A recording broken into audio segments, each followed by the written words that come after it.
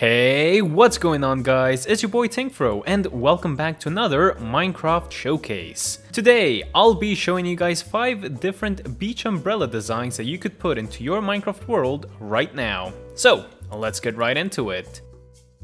First up, we have this very nice and very simple beach umbrella design that is 3 blocks tall. It is primarily made out of this red sandstone and the quartz, right? Giving it this very nice orange look. Topping it off, we have a stone button as the pike of the umbrella.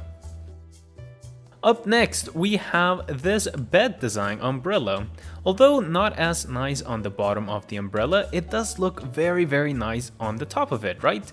We have some beds, which again, we have to make sure that the head of the bed is where the middle is, right? Just to give it that very nice design, almost like a windmill.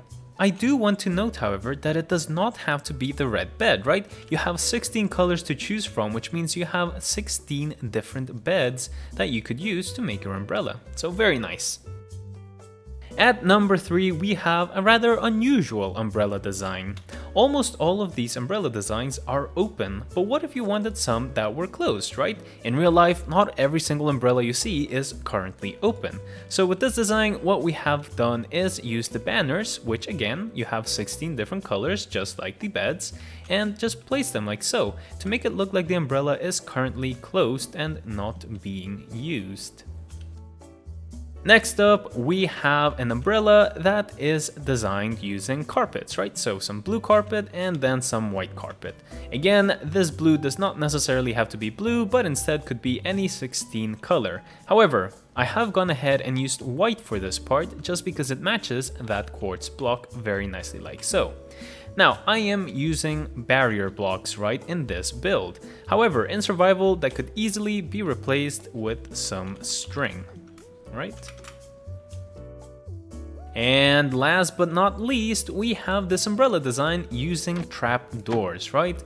Although I am using the birch trap doors, you could go ahead and use the other trap doors too, right? I mean, you have so many colors to choose from, especially with the addition of the Nether update.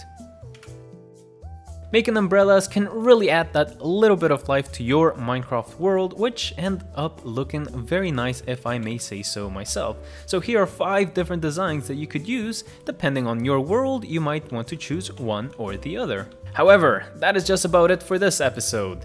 If you enjoyed, make sure to give it a like and subscribe to see more videos just like this one. But as always, thank you all very much for watching and keep on building.